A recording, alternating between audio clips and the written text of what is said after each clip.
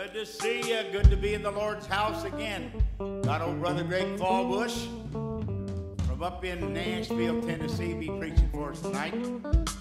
We got Stephanie and Jeff singing. We're happy in the Lord. Had a good day today. We're ready for page 110, Heaven's Jubilee. Look. Singing right now. Oh, some glad morning we shall see Jesus in the air. Coming after you and me, joy is ours to share. What rejoicing there will be when the saints shall rise, headed for that jubilee yonder in the sky. Singing, oh, what singing, oh, what shouting on that happy morning when we all shall rise. Oh, what glory.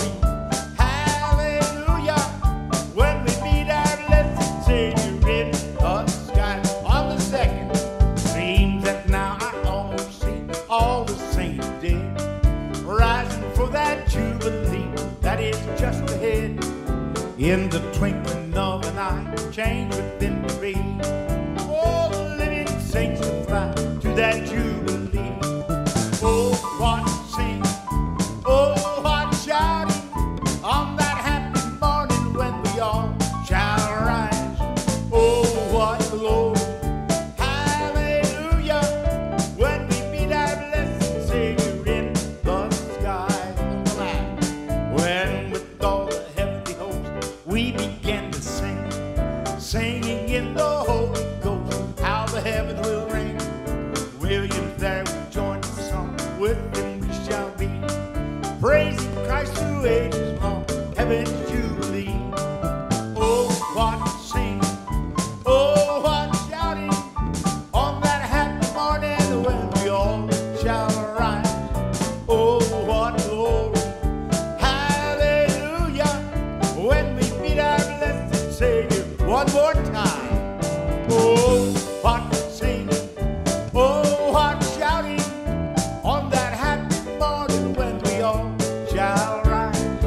Oh, what glory, hallelujah, when we meet our blessed Savior in the sky.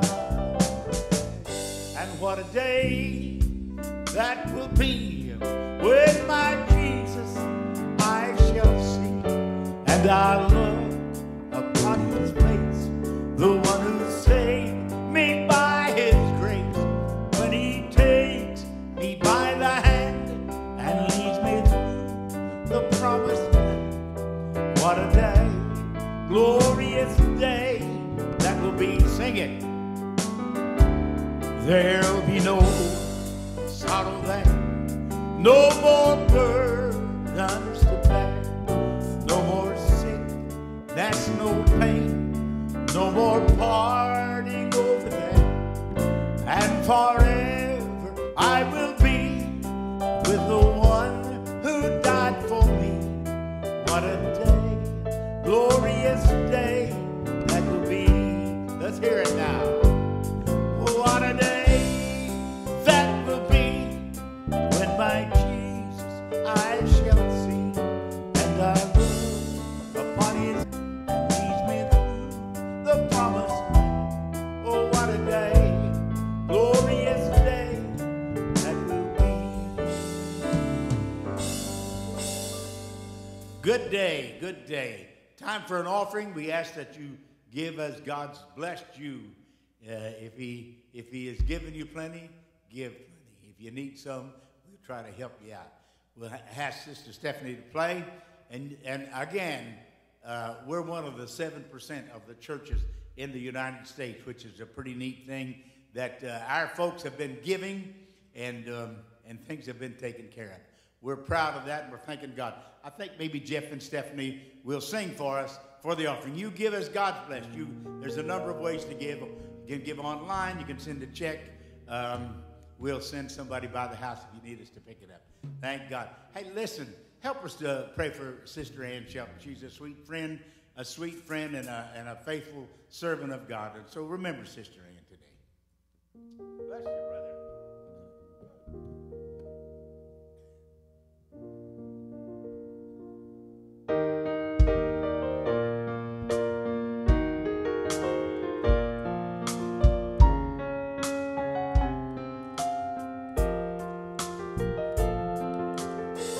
say I'm not able, I'm too young or I'm too old.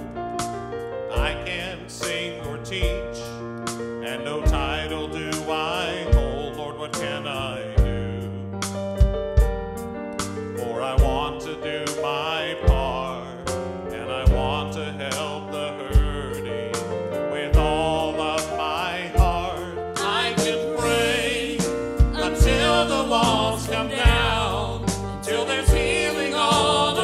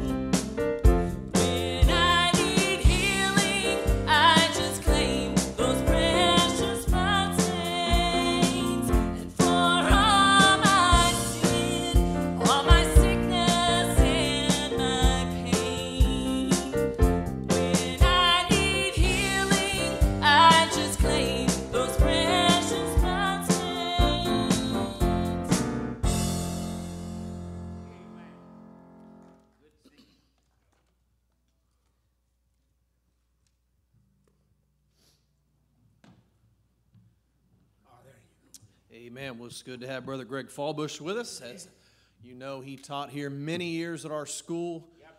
When I actually worked at the school, it was me, Mr. Craddock, and Greg Fawbush. We were the only men at the school. But he helped build our program here at the school. He attended church here for many years, went to New Hope Free Baptist Church, and did a great job there. And God called he and Angela and the family up to Nashville, Tennessee, to Welch College. He's an administrator up there.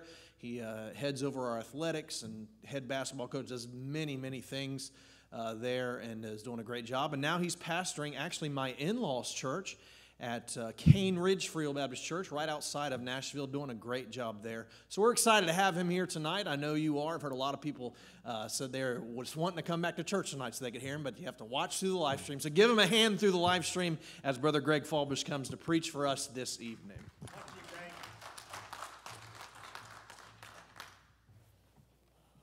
Matthew chapter 6 is where we'll be. I'm glad to see everybody that still love me showed back up tonight. So, yep, 3 of you. That's good. So, but it is good. I'm just excited to get to preach inside. Since early March, we've been preaching outside. And in Tennessee, it's either windy, cold, or really hot. And it changes from week to week. So we're just excited to be back inside today. As Will mentioned a minute ago, when we left to go to Tennessee, we were planning on going up there to work at the college and just relax a little bit, but God had different things and has called us into pastoring again, and we love the church that we're at, love the people, and we started pastoring in September. And in January, we gave the vision for the church for the year, and part of that vision was to focus on the things that we need to be doing better as Christians. And one of that has been prayer. So we've been preaching on prayer, and I have been doing a series on Matthew chapter 6, about a 9-week series. So I've got 9 points tonight. No, we didn't. We put it down to 4 or 5 points for you tonight, but we're going to look at Matthew chapter 6 and verse 9, where we'll go through 9 through 13.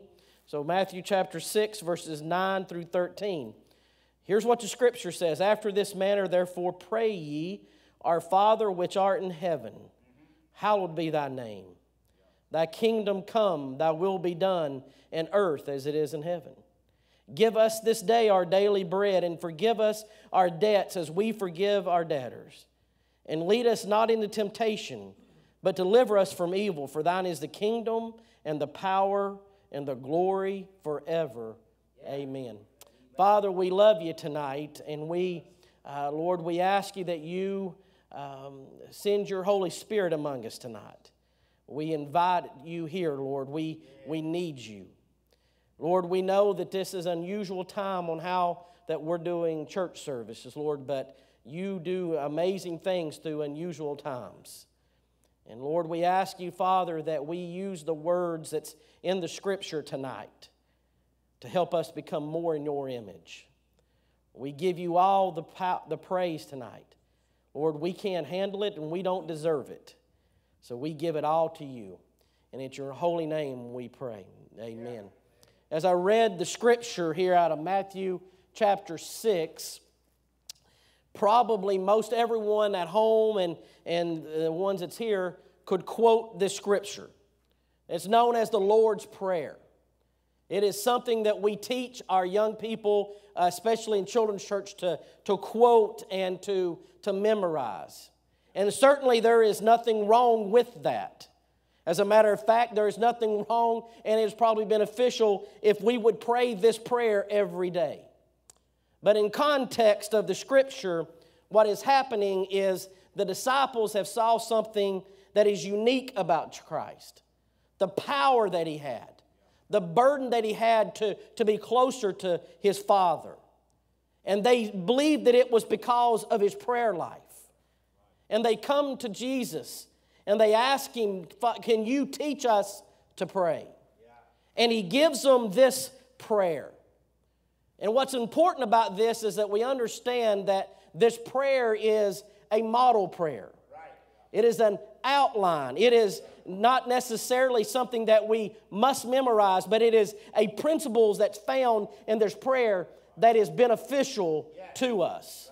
They come to him and they wanted to learn to pray like him so they would have power like him, but they would have a burden like him. And Matthew here, and there's another gospel that has this, and Matthew gives us this model prayer, but it's very important that we understand this. As Jesus has given Matthew and the disciples these words, Matthew is not writing them down at that present time. He is writing them down years later after Christ has already ascended into heaven. And more than likely, he's writing this through the Holy Spirit leading him. He is thinking back and he's reading what other writers have written. And he was like, this has been important to me. And this can be important to others as well. And I need to write this down. And as we have over 2,000 years, this has been a model outline prayer that we can use in our life to become more in the image of Christ.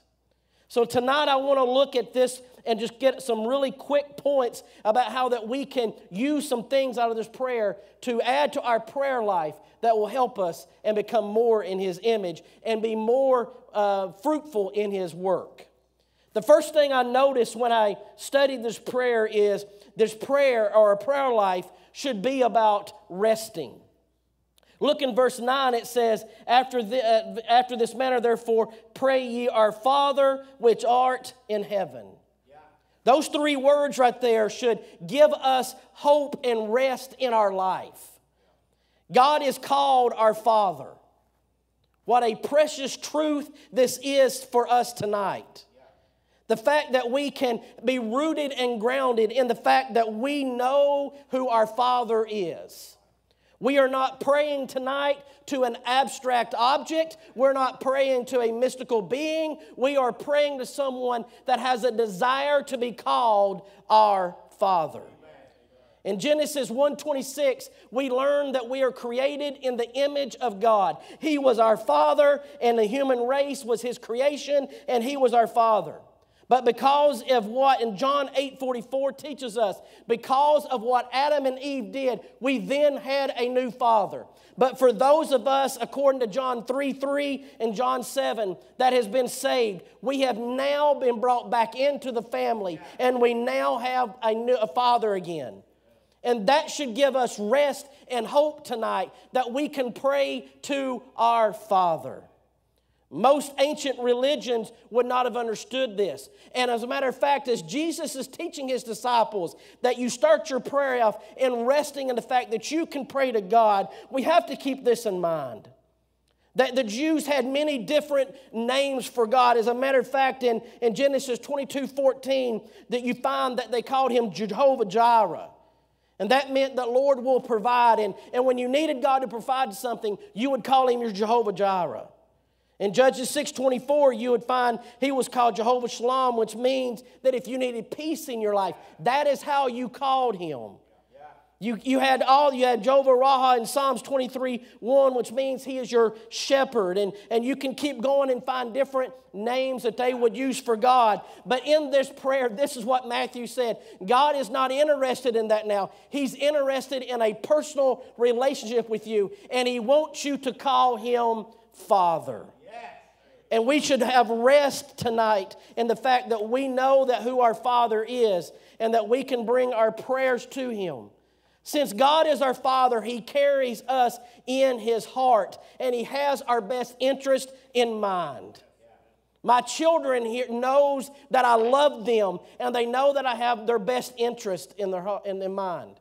And I don't ever want to give them anything that is harmful to them. And I also love them enough sometimes to say no. And that's what He's trying to get us. He's telling us, you understand the relationship, the human relationship. I want you to understand that is the same relationship that we have, that we can rest in the fact that we have a Father.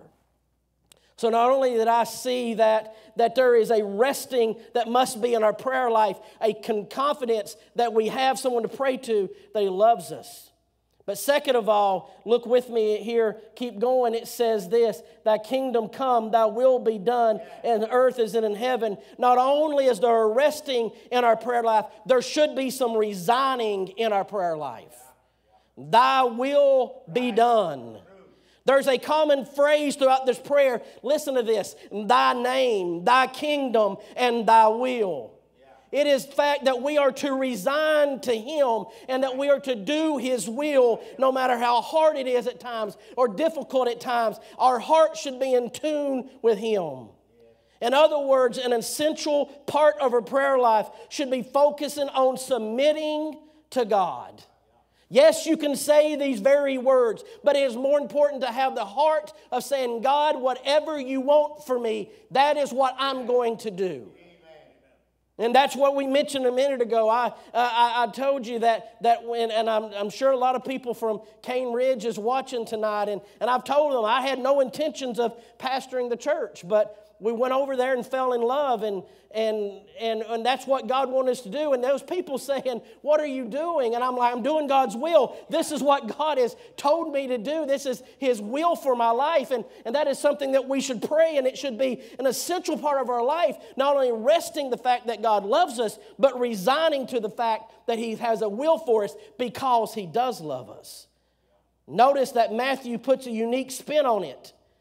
He says, thy will be done in earth as it is in heaven.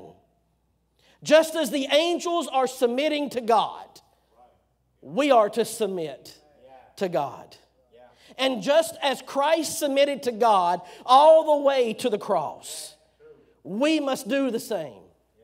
He's saying whatever the will is in heaven, whatever God wants in heaven is what you should want on earth. I am to pray that my own heart will be brought into perfect conformity to His revealed will.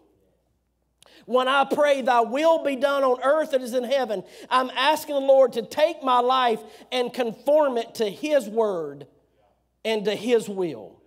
I'm yielding what I have in my life. I'm yielding everything that I have. And I am saying this right here. I'm putting in the hand of the one that can make me in His image. I am the clay and He's the pot. Listen, I am doing what He wants me to do. As a matter of fact, in Luke 22:42, it says that Jesus is getting ready to go to the cross. And notice the words that He says, not my will, but thy will be done. Remember, the disciples have come to Jesus and said, teach us to pray. And Jesus is going to model this out throughout every bit of it. Lord, if this cup can pass from me, let it pass from me. But if it's not, Lord, I am willing to do what you have to do. And that is why that He had power. That is why that He had a relationship with His Father, because He not only rested, but He was willing to resign to God's will. No matter what it was, He was willing to do. But notice here there is something else that is precious to us. It says here in verse 11, give us this day our daily bread. Not only are we to rest and resign, but we can also request. Give us this day our daily bread. The entire first half of this prayer is focused solely on God. This prayer opens with an exclusive desire to bring honor and glory to His name. And then it is about being submitting to God. But now all of a sudden He is saying you can also bring some requests to God. And some people would think that this is a selfish prayer. This is a selfish thing to do. In the scripture, we're taught that we can pray for ourselves and others. On the surface, some would think this is being petty and narrow and selfish, and it is something that should not be bringing honor to God and glory to God. But I can tell you right now that when we bring our request to God, it is just as spiritual as resting and resigning in Him. For this is a truly part of our prayer that we have a part of our life is that when we bring request to God, we are bringing our devotion to Him. And understand this, it is a form of worship. In other words, when we rest and resign and we bring this to Him, we are telling Him that we are worshiping Him. And when we request things of Him, we are worshiping Him as well.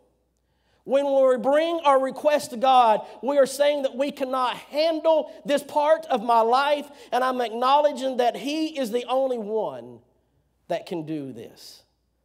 And remember that we've already resigned to His will. Therefore, we are saying we trust You and what You want to do in this situation.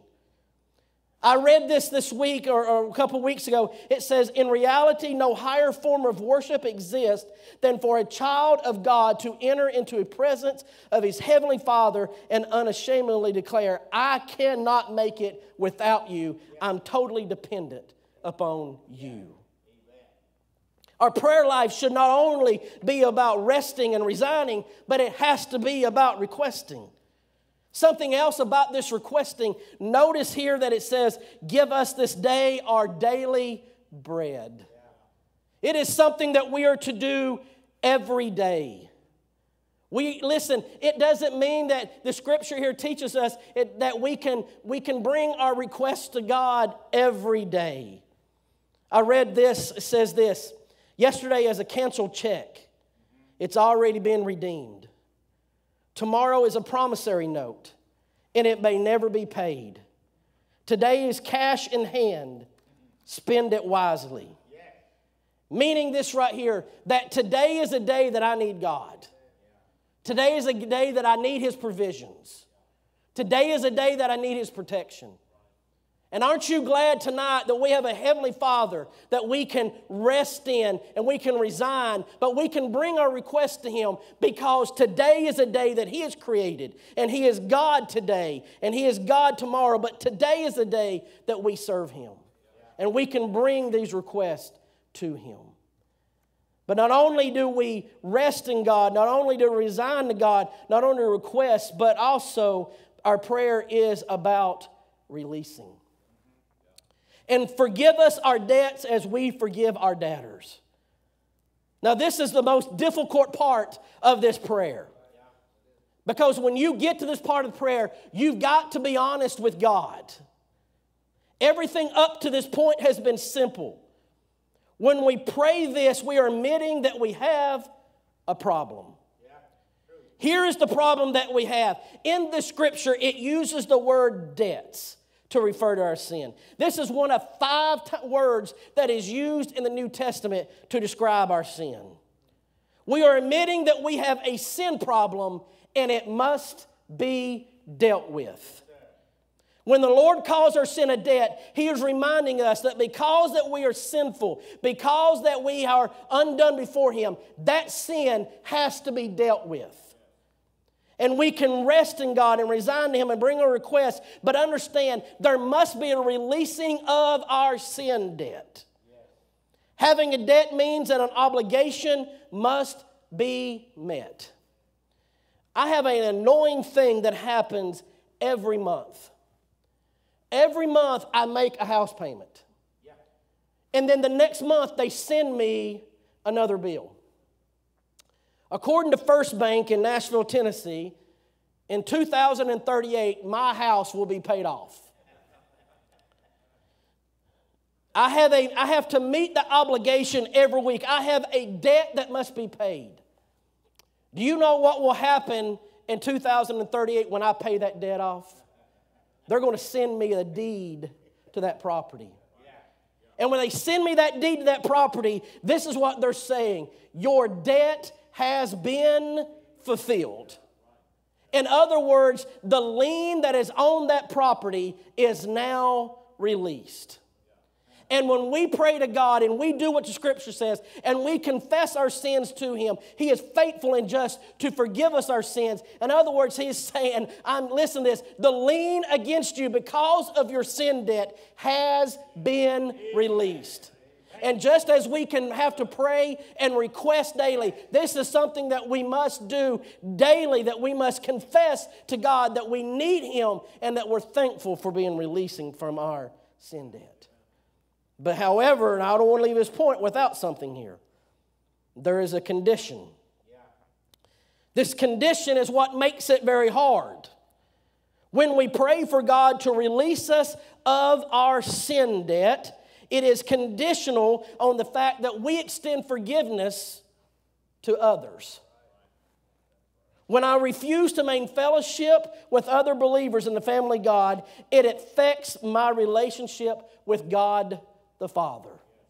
Let me say that again. When I refuse to have a relationship with those in the family of God, it affects my relationship with others. Before I started pastoring the church in Tennessee, I got to travel a lot, and I'm going to be careful how I word this. I got to travel a lot for the college and preach, and a lot of times I would fly into a town and get there on Saturday, and I'd get the rental car, and I would drive and find the church. And there was one town I flew into, got the car, and I went to find the church, and I saw a Free Will Baptist church here, and I got to the church about 1.5 miles away, and I'm like, that was weird, their churches that close to each other. And the next day I asked the pastor of the church, I said, I see there's a Free Will Baptist church. Oh yeah, but we don't associate with them. One of the churches had the word fellowship in it, and one of the churches had the word unity in it. And I just found that was really odd that you listen, 1.5 miles away, you're saying that you can't even do fellowship with somebody, but yet you want God to forgive you of your prayers. Notice here with me about something real quick about this. It says this, forgive us our debt forgive us our debts as we forgive our debtors, and lead us not into temptation. There is a connection here. Before we can go to the next step, we have to understand that there is a releasing of our sin that must take place, but there is a condition here. Yeah. But lastly tonight, not only is there resting, not only is there resigning and requesting and releasing, I'm glad that there's also rejoicing. Look with me in verse 13. It says, and lead us not into temptation, but deliver us from evil. For thine is the kingdom and the power and the glory forever. I don't know about you, but when I read that, I can rejoice in the fact that no matter what the world is doing, it can be set on tearing itself apart and worried about this COVID-19 and all these other things. But I am glad tonight that I serve a God that His kingdom is going to be forever. And we need to rejoice in our prayer and resign to Him and request, but we must not forget that our prayer life must have rejoicing in it. So many times that we spend most of our time in the requesting part instead of the rejoicing part. But the rejoicing part is essential to this prayer. Notice here in verse 13 the last word of this prayer. Amen. We say amen on every prayer that we use. Most of the time we say it and we act as if it's meaning 10-4 or Roger or over and out. As if we're telling God goodbye. To understand this prayer, you have to understand what this word means. As a matter of fact, it is the last word in the Bible. It's Jesus' first words in John 1:51. Among the last words of the life of Jesus on the cross was the word amen in Luke 23:43. Amen is found in the Old Testament 25 times, 125 times in the New Testament. It is often translated as verily, verily. But what it actually means is so be it, or let it be, or I affirm this. And when Jesus told His disciples, this is how you pray. There is some things, and I didn't even go through all the points here, but when you focus on just these 5 things, and at the very end you say, so be it. It means that you are saying that this is true, and that you're going to rest in God. And you're going to resign to His will, and you're going to bring your request to Him as an act of worship. And you're going to ask releasing of your sin debt. And you're going to rejoice. And you're going to step back and say, it is true. It is over. It is finished. Please understand this, that Matthew, as I said earlier, he is writing this years later. And I found it interesting as I studied this and prayed about this passage. These disciples, when they go to Jesus and they ask Him to pray, they had no idea what was laying ahead of them. Christ did. He knew that most of all these men were going to face a martyr's death. He knew that most, if not all of these men, were going to be sent across the globe preaching the gospel. He knew the life that they was going to have. He knew, watch this, he knew that people were going to wrong them and hurt them, and that they was going to have a time in their life that they prayed for forgiveness of those people. They knew there was going to be times in their life where they did not feel like resting in God. He knew that there was going to be times in their life that they can hardly even bring a prayer of requesting to God. And he knew there was going to be times in their life that it was going to be hard to rejoice. But this is what he said. Practice this prayer. Model this prayer. Because this prayer is what's going to make a difference in your life. Let me close with this statement. Samuel Chadwick said this: the one concern of the devil is to keep Christians from praying. He fears nothing from a prayerless studies, prayerless works, and prayerless religions. He laughs at our toil and mocks at our wisdom, but he trembles when we pray. I was sitting as Jeff and Stephanie was singing, and there was only four or five of us in here, so I didn't want to get too crazy or happy. But I couldn't just help to thinking the very words of every song that was sung here today went right to this, that I can pray to God and He cares about me. And there could be people watching right now and you feel lonely and hurt and confused. Pray because He loves you and He has the best in mind for you. Father, we love you. We thank you for everything. We ask you, Father, that you be with this time and that you work in our lives. In your holy name we pray. Amen. Amen. As heads are bowed, eyes are closed. Maybe you're here tonight, and as Brother Greg spoke, the Holy Spirit just spoke to your heart. You have a request tonight. You have some prayer requests that you need God to answer. Maybe you've prayed for years over a certain request, and the devil would love for you to give up. But maybe you're just right there. You're so close. But you have a need in your life. You have something that is burdening you, a request that you're asking God for. And you want to ask that tonight. His heads are bowed, eyes are closed, and you're asking tonight, God, I have a need tonight. I have a burden tonight. I have a prayer request, a loved one on my heart that needs the Lord Jesus Christ. Whomever it may be tonight, you just, in your room, you just slip up your hand by that saying, pray for me. God knows what it is. God knows the need, knows the burden, knows the person. But remember me tonight. Would you just slip up your hand? Maybe you have loved ones who are lost. They're away from the Lord. You want to lift them up tonight.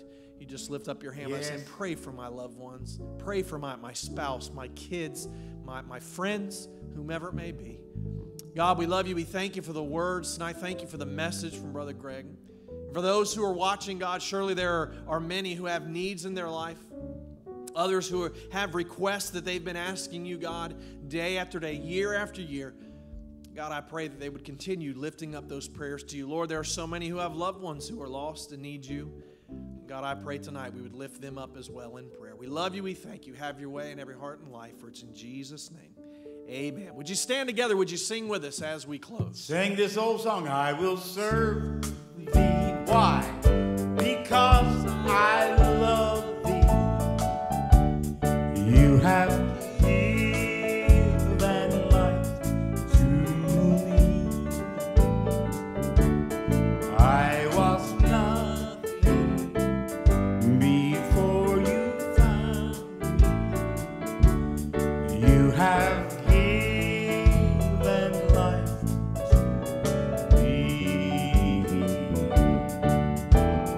heart.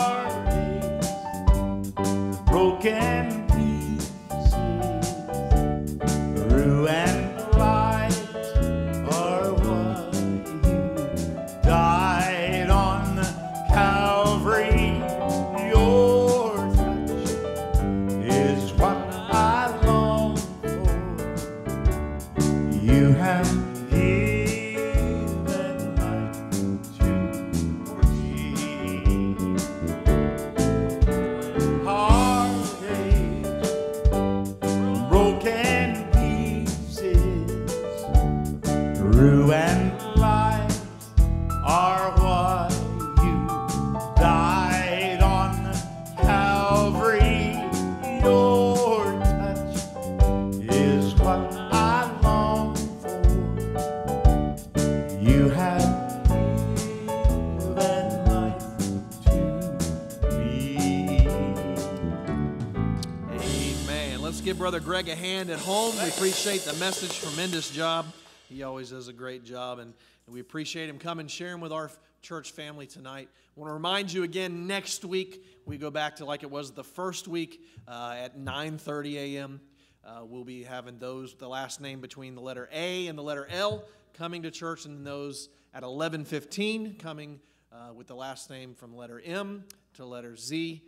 And we hope you come to that. We have had several. We were going to have a baptismal service the first Sunday in May, and of course all of this pandemic outbreak took place, and so we had to postpone that. We're looking to do that at the end of July, beginning of August, around then. So if you have someone who wants to follow in biblical baptism, they've been saved, I need to speak with them, let them come talk with me, and we'll get their name down. But there are several who want to do that, several who are on the list in May as well. So I'll be getting that out shortly on the exact date. That'll be later in July. Any other announcements? It's Father's Day Sunday. Father's Day is Sunday. Let me say this. We usually have a father-son banquet on the Saturday before that.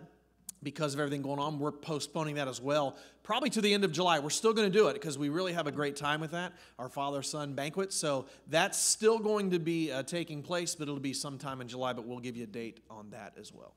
Also, remember Raj, I think perhaps he may get to come home today, so pray for Raj.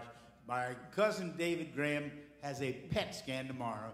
There's a remote chance that they'll get to go home to Mississippi the end of this week. So pray to that end that we want God's will, as Greg said, first and foremost.